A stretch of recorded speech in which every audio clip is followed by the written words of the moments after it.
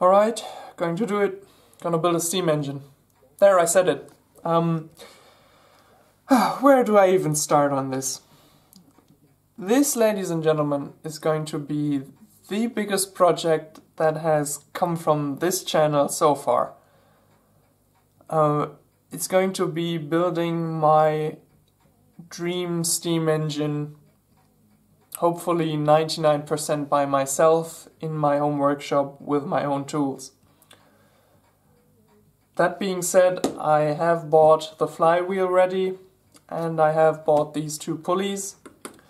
The flywheel because it's cast, I like the look of that, and because it's just far too much trouble to machine all these spokes, machine the rim, fit them all together, solder them, and then expecting it to run true. This is virtually identical with the original number of spokes, outside diameter, inside diameter, and so forth. Cost me 20 euros, so I wasn't willing to take the hassle. We'll have to bore it out though, and it's not an exact match because the inner ring here is slightly larger on the original. We might machine it out if it doesn't look right, but if I'm going to do it, it's going to be the very last thing. Why buy the pulleys?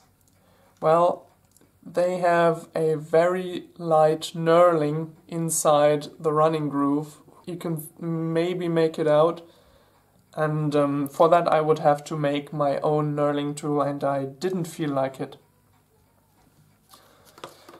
The rest of it is going to be parts I've found on the street, literally, parts I have in my scrap drawer, and parts I bought from the scrapyard. Most of it is going to be brass, the rest is going to be steel, and all brass parts will get nickel plated like these ones. A lot of extra effort, but it has to look nice, I think, and has to come close to the original. The original of this is a Doll 362, you've seen it down there. Very expensive machine back in the day, today even more so, because these are incredibly rare. I've seen a couple of them over the last 10 years maybe going over eBay for phenomenal prices.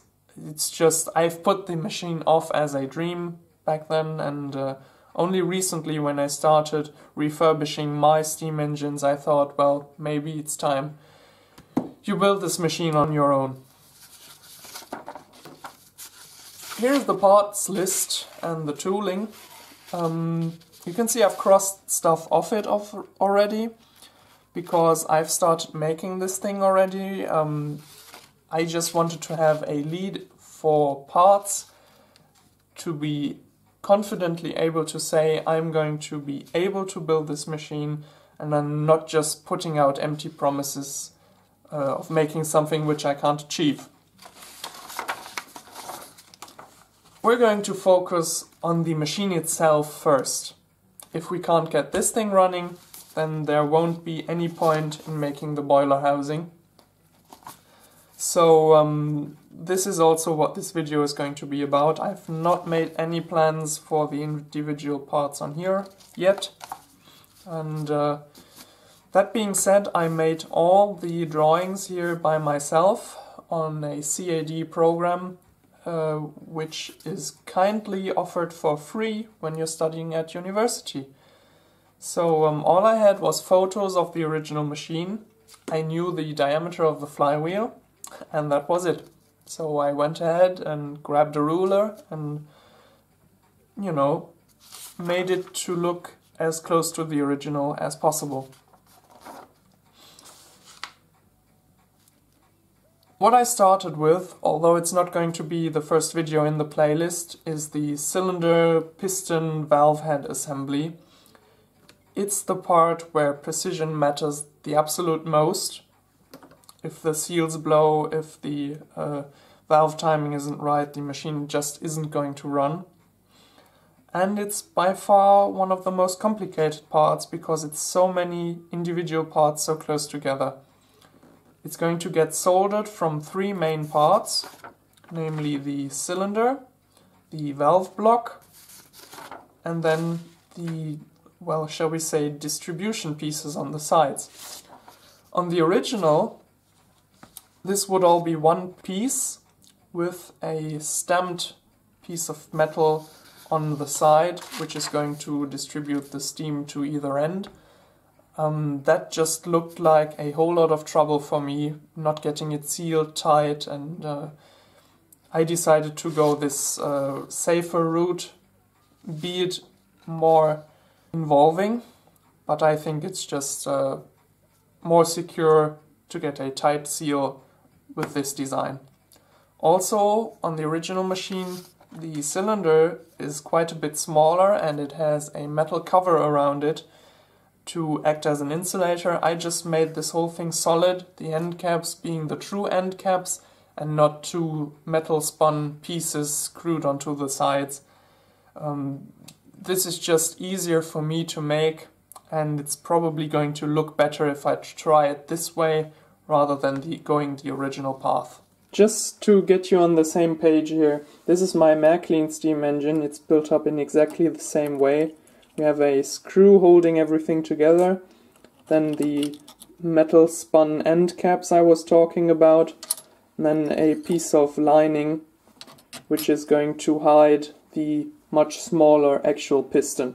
Noting the dimensions, you can see these parts are all pretty small. You can see here 1.5 mm, 3 mm, 3, 6, M2, 1 mm and so on. Whole lot of dimensions on very tiny parts, so you can imagine a lot of this is going to be done on my little MCO watchmaker's lathe. Some of these dimensions are of course not so important, especially when it comes to the base plate, where many parts are just made to look good, like for example the bearings. So for those I have printed out some templates which I'm just going to glue onto the stock and then file it to shape. The base plate is going to be the most hogging work. We're going to use two pieces which are square from the scrap yard, weld them together in the middle, and then machine the rest on the shaper. You can see it has these steps in here, the sides are slanted, and the underneaths are hollowed out, so it's going to be a substantial amount of work. And then you notice these parts here. On the original, the base plate of course is cast. I can't do that, and I won't even try. So what I'm doing is machine the base plate and then solder these parts onto it. The mounting lugs, for example, the columns for the crosshead guides, and the mounting for the water pump. Moving on to the crankshaft, you can see the flywheel in the middle, you can see the pulley on the side, and then, you know, a set of pins, eccentrics, the middle shaft of course. This is rather straightforward actually. Whole lot of extra parts, connecting rods, plungers, valve rod, oilers. These are very small and delicate, and they have a knurling on the outside. That's going to be fun. And the water pump, a working water pump which is able to fill up the water reservoir in the boiler. The entire valve assembly is a copy I made from the Bing steam engine I own. It's just entirely the same because I didn't want to experiment with stuff here. I just wanted to have something confirmed to work, do the same job here. Again, whole lot of parts with exceptionally tiny dimensions and a whole lot of them. And last not least, the governor. Yeah, once again, whole lot of dimensions on exceptionally tiny parts. It's going to be fun, and when I'm done with that, I'm going to start making drawings for the boiler and boiler housing. So, this is what you can expect coming up times and times again on this channel. Making parts for the steam engine. It's going to be all combined in a playlist sometime. I don't know how long this is going to take. I guess half a year maybe. I'm not going to do this all day, every day, of course.